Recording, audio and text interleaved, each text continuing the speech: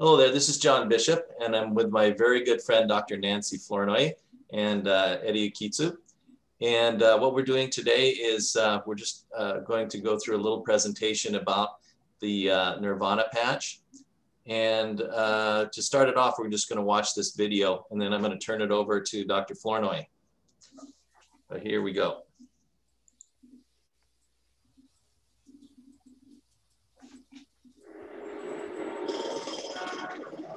Sometimes life comes at you at 1,000 miles per hour. Picture your daily workload. How do you feel about how hectic life can be? What do the demands of your life sound like? Well, now there's an easy way to cut through it all and discover your personal nirvana. Life is challenging for everyone. We could all use an emotional boost now and then. Can you picture what your life would look like if you were even happier? Even in those moments when you feel a little overwhelmed? Not surprisingly, the answer to this question is directly related to body chemistry. Introducing the Nirvana system, a dual action mood enhancer unlike any other. Think about that euphoric feeling you get when you flirt with someone you're attracted to. It's actually produced by the body's natural release of endorphins, but it doesn't last very long. And that's where Nirvana does something no other product can. The Nirvana supplement includes a natural seaweed extract that not only supports healthy endorphin production, but its patented stabilization process produces sustained results. So your outlook becomes brighter. Life's stressors feel less overwhelming, and things sound more doable. And unlike its pharmaceutical counterparts that can take 9 or more months to build up in your system, Nirvana does this in just a few weeks. So you get the short and long-term results you want in one convenient system. Completing the system is the Nirvana patch, a patented technology that enhances your mood with no drugs, no chemicals, and no stimulants. So together, the supplement and patch work synergistically to support a prolonged sense of happiness and well-being. Now you can find greater happiness, even in the most hectic moments, through an amazingly simple and powerful change in body chemistry. Discover your personal nirvana today.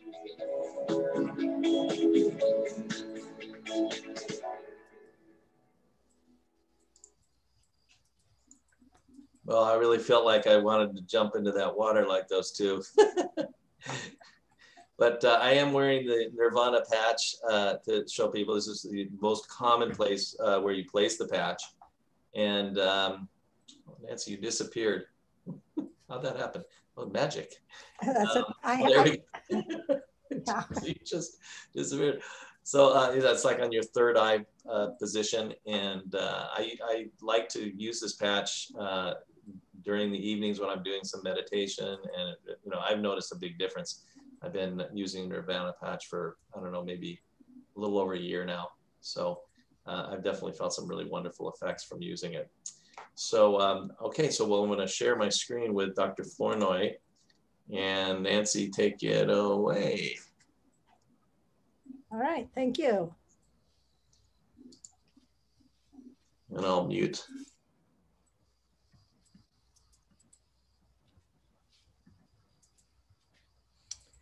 So thank you, John, for having me. I'm Dr. Nancy Flournoy. I'm Curator, Distinguished Professor of Statistics Emerita at the University of Missouri.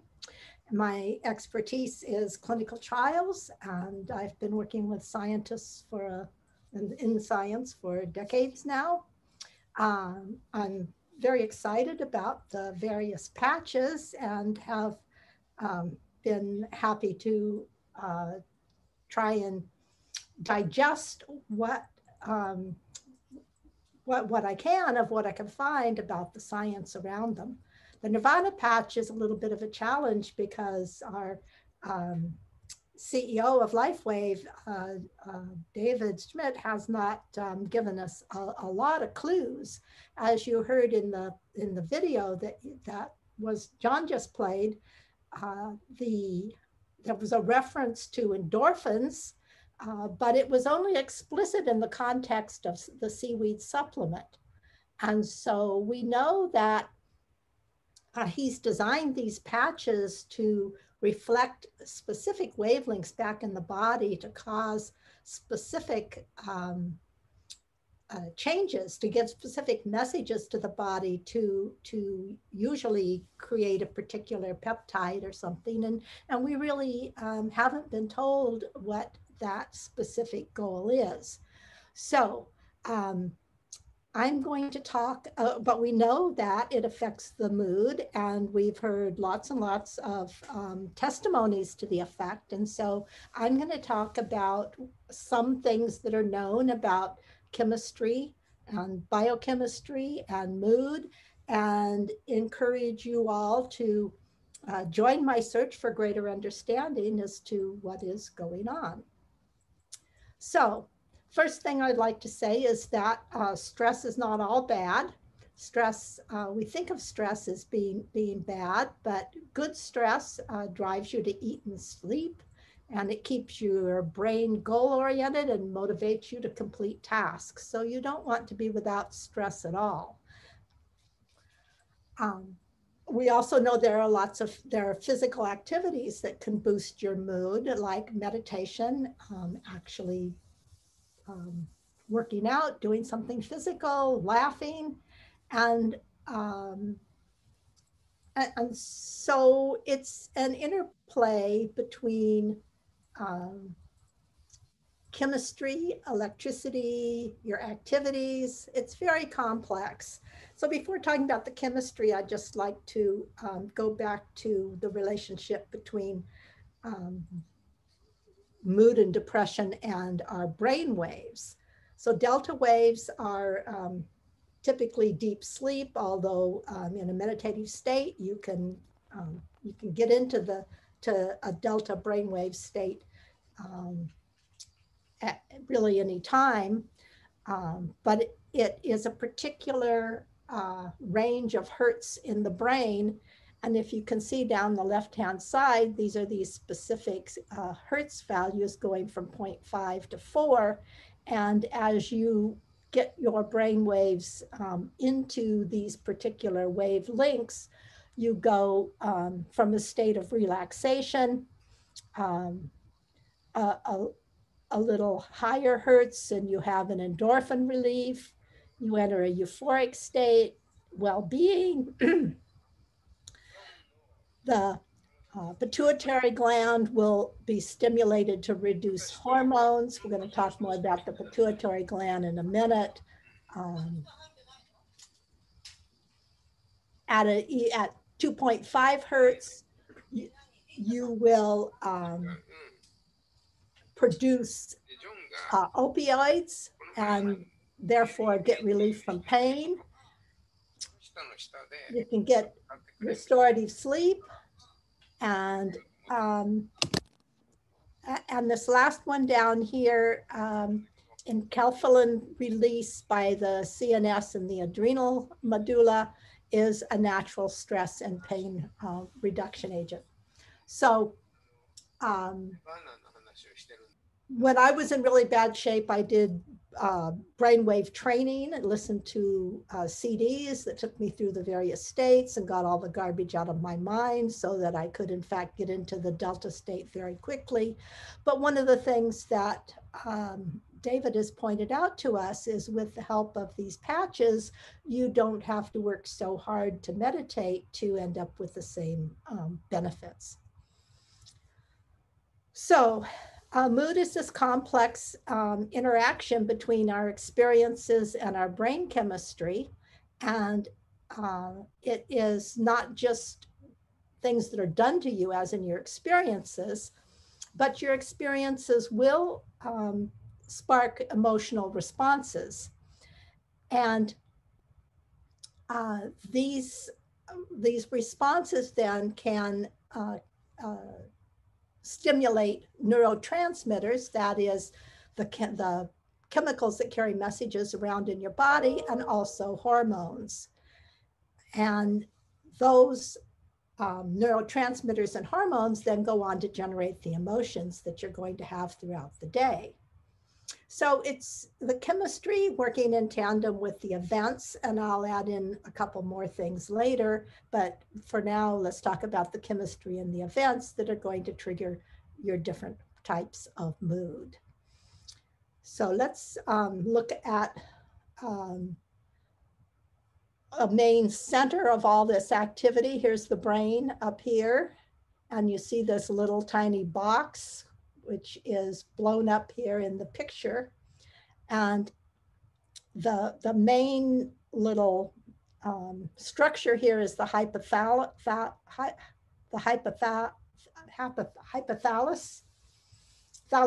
and it's one of the main regulators of the hormones. It drops down here, kind of looks like a couple of testicles, but this is actually your pituitary glands. And you see this incredible feedback loop. You don't need to look at the details, but you see these messages going out from the pituitary gland all over the body to the uterus and the kidneys and the testes, and then stimulating these different organs to produce hormones, be it testosterone or estrogen or your corticosteroids, your thyroid hormones. These hormones then come back and then have a feedback loop back to the pituitary gland and the hypothalamus. So this is pretty complex. It's really amazing that anything works. We're really quite miraculous bodies that we live in here.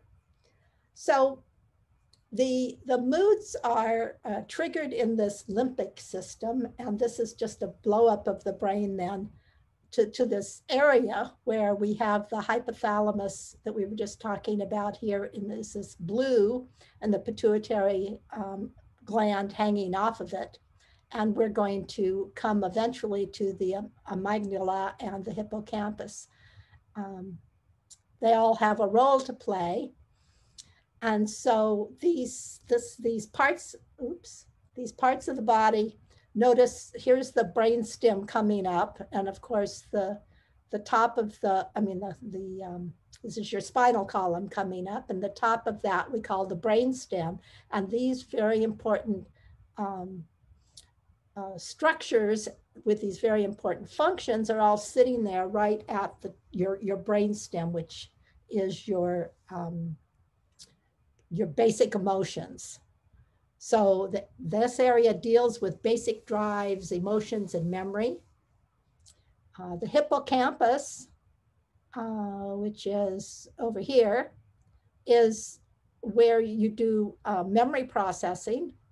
The amygdala is where you process your fear and flight mechanism, and it's a major site of aggression. The hypothalamus tells you you're hungry, thirsty, regulates your body temperature, your pleasure, and it regulates the pituitary gland, which regulates your hormones. That's sort of what we were looking at in the last picture. So first, let's talk about oxytocin. It is produced within the hypothalamus itself as a hormone, and it's called the love hormone. And it's the one that helps you form your emotional attachments that are feelings of love. And it's also stimulated when you do things that are loving, as in singing to a children or embracing a loved one. So if you feel loving, you're going to produce more of the loving hormone that's going to make you feel more loving. And it is produced in the hypothalamus, but then it's the pituitary gland that sends it out to the body to give you these good feelings, which of course are somewhat the opposite of depression. Now the endorphins, which is the one set of hormones that we've heard David mention in connection with the Nirvana patch, they're also produced well, they're produced and stored in the pituitary itself. And they're the ones that are opioids. So they are mainly found once they're produced. There's a lot of them that stay in the brain, go to different parts of the brain, the spinal cord, peripheral nerves, and the digestive tract.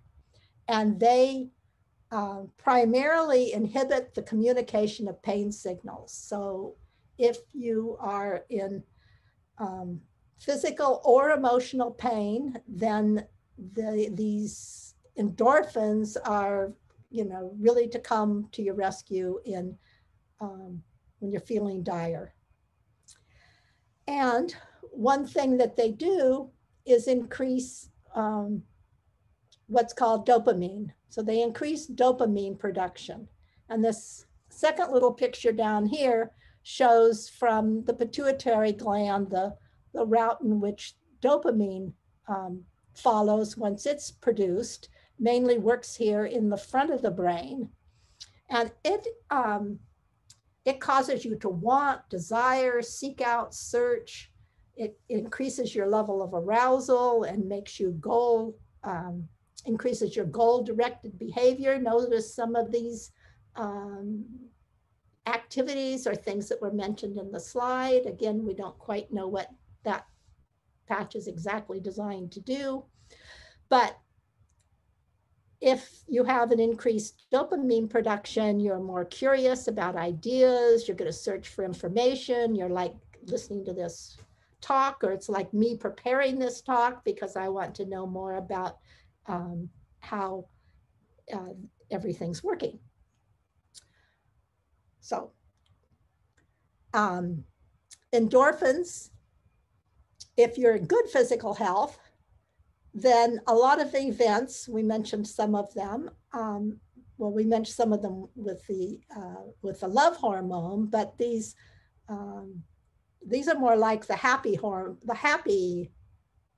endorphins are more like the happy hormone as opposed to the love hormone. So you're going to stimulate their production by laughing, crying, yawning, getting a massage, lots of good natural behavior. Now, if you have depression, there are a number of things that can cause depression, and among them are abnormalities with respect to your endorphins. So if you're not absorbing them normally in your spine and your brain, then that can result in depression. You can have physical problems. The endorphins are supposed to go attach to things, reception. They're going to find receptors and attach to different molecules in your body. And if that doesn't work well, you can be depressed. And if you do have elevated levels of endorphins that are higher than is normal, you don't necessarily feel them, but you can feel this free floating, sort of not being part of the earth and not being on the earth feeling. So endorphins are really very important for keeping us grounded and feeling good. So another little place on the brain here, this lit up area that on each side is called the hippocampus, and that means seahorse in Greek. And it's where your sensory information is processed, and it's relevant to the mood that we're talking about because experiencing smells linked to positive memories can elevate your mood. So the hippocampus gets involved in this way. And it's smells that it connects smells to your long-term memory. So if you have a really traumatic event in your life, either good or bad, that trauma is going to get connected in your mind to whatever you were smelling at the time. And then later that smell will evoke a memory of what happened then. So this can be very, this hippocampus can be very intimately involved with problems of depression if they're associated with negative traumatic events. Now, in the hippocampus is where the brain cells are created from stem cells called neurogenesis. And this activity maintains your new brain cells are going to help your brain remain be plastic, that is pliable and not rigid. And it's going to help you to learn new things. And so this is very important. And as your brain cells are formed, you make new opportunities for the hippocampus to link your sensory information to what you learn. So as I said, we're very complex individuals. Now, at the end of the hippocampus here, as you come out to the end of the hippocampus, you get this little knobs on each side, which are the amygdala. And they are what actually link the memories to emotions. So then the hippocampus was linking like your smells to your memories, and this is linking your memories to your emotions. And so the next time you feel a rush of pride or excitement, this is the part of your body that's working, and it can link to negative emotions as well as positive emotions. Now, the serotonin hormone is called the master mood regulator. So we're talking about mood. We need to talk about the serotonin hormone. And the picture here is a picture of, nerve cells with a gap in between, and information is going to get transmitted from one to the other. And so there's a compound called tryptophan up here at the top, and it's what serotonin is going to get made of. And so we come down towards the end of the cell, and we actually get our serotonin made. And then it comes, and in between the two nerves ends here, it gets sent out. Some goes across to the next nerve, but some gets sent out into the big open void. And then when it's done its job, it gets sucked back up here and recycled. So it's important that this whole process work well. The serotonin hormone elevates your mood, in that if you don't have enough, you're going to feel sad and lethargic and sleepy. And if you have plenty, you're alert and content.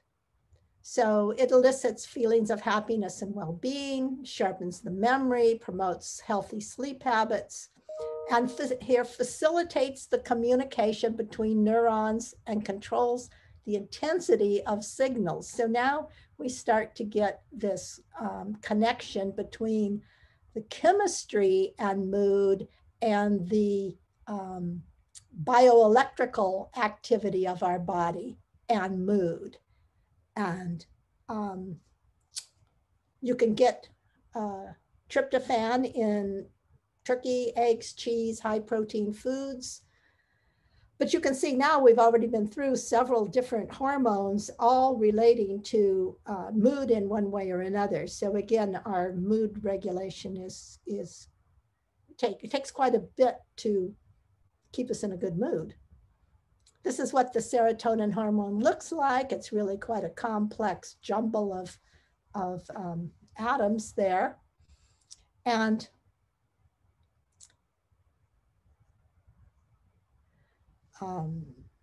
they also believe that serotonin can help you recognize when you're full and prevent overeating and minimize cravings. Well, when I saw this, I immediately thought of the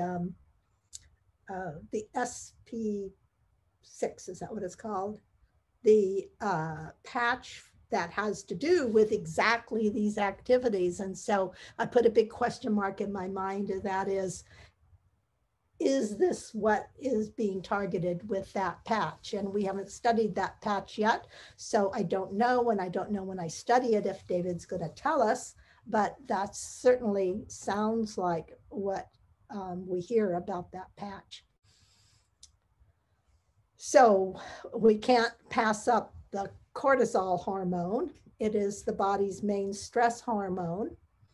And again, you have good stress and bad stress, and cortisol triggers them both. So cortisol is not necessarily bad, but it is what is going to initiate your fight or flight emotional reaction. So the signal would have come from your pituitary gland, and it gets sent down, from your brain to your adrenal glands in the bottom of the trunk of your body. And then this hormone will be created if you are really challenged and with a stressful event to respond. If it's a positive response, it means that, you could pick the truck up off somebody and get it out of the way. You can do amazing feats of strength. And if it's not proper, then it really causes you to be a total wreck. And I know that because I've known somebody that had totally wild cortisol, and it took a lot to get it under control. What else can we say about here? So if it's good, you're going to feel invigorated, alert, and determined. And it's not something that, it's something that's supposed to help you when you have a stressor. It's not like an even, well, it's for stressful situations. So too much cortisone, you can see here, it goes back up to the brain and makes you anxious, gives you depression and headaches. It can also weaken your immune system, give you heart disease, high blood pressure, high blood sugar, digestive issues, and nerve problems. So you don't want too much cortisol. And here is the relationship between cortisol and mood, and interacting with the brain we talked about before.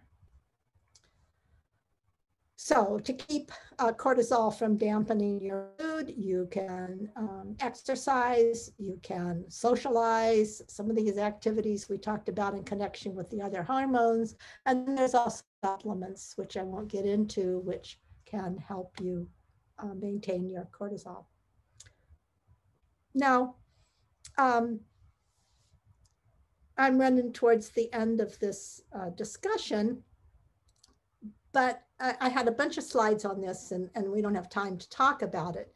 But I want to read the top here for you, because this is what takes us in a different direction altogether. So recent evidence indicates that problems in information processing with neural networks, rather than changes in chemical balance, might underlie depression. So we sort of got a hint of that when we were looking at those two nerve cells and talking about, what needed to get across the nerve cells, across the gaps between the nerve cells.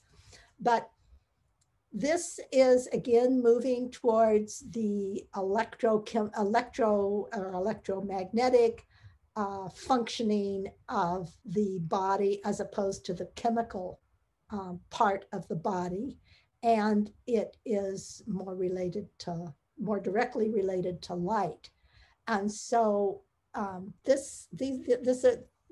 found this paper, this is brand new 2021, that is on sunflower seed protein prevents depression by promoting neurotransmitter production and preventing oxidative stress. So it's, again, and then there's another paper which connects this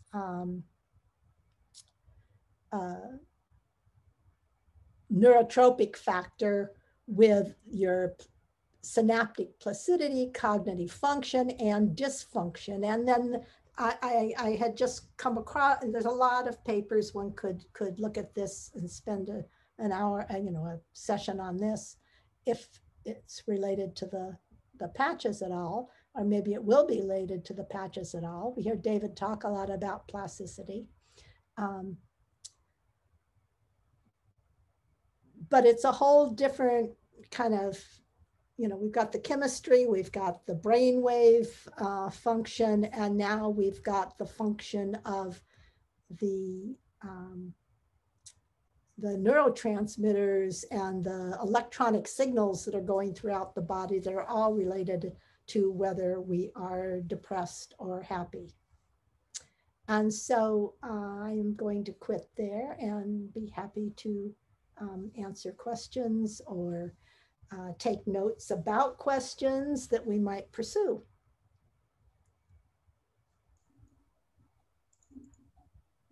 Thank you, Nancy. That was great. Great as usual. Yeah.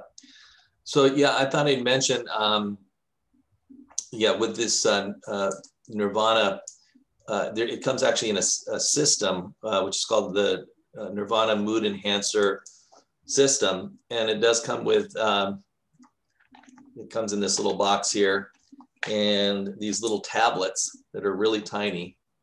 That's where the, from seaweed extract and also vanilla bean extract. So when you just put them in your mouth, they go down really easy. They don't take like ice cream or anything, that's for sure. But anyway, it's supposed to help actually synergistically work with the Nirvana patches. Okay, and so these patches basically come from for the cost of about cost of a cup of coffee per day. This is a pretty good deal. And like I said, I've been using the Nirvana system for about a year now. It's been a very stressful time, as we know, with the pandemic. And so I think I'm probably pretty much like everybody. It's not been a really easygoing time. But I really, when I came in contact with this particular product and I started using, I could really see, especially after a few weeks, like Nancy was, it's like after a few weeks, it takes time to build up the endorphins, in that part of your brain. And so I didn't feel anything so significant in the beginning, but after a few weeks I did, and then I just kind of got, it's kind of like my, my little meditation friend. So I tell my friends sometimes, I call it the Buddha patch. So, and it's also helped some of my friends come. I had one friend in particular who had a 17-year-old daughter who was going through deep depression, and she would not go to school, and she stayed most of the day in her bedroom. Her mother became very concerned, of course. And so I told her about this product and actually sent it out to her to see if it might help. So the first day she didn't even want to put it on. She didn't want to do it. So I told him, I said, well, why don't you wait until your daughter's asleep and put it on the back of her neck, at night. And so she woke up in the morning and her daughter was saying, what's this thing on the back of my neck? And so that particular morning, there wasn't too much change in her. But her mother told her a little bit more about it and said that, my friend told me about this and he thought this could really help you. So she decided to take it a second night and woke up the next morning, and her mom was surprised that she was up very early cleaning the kitchen, which she'd not ever done before.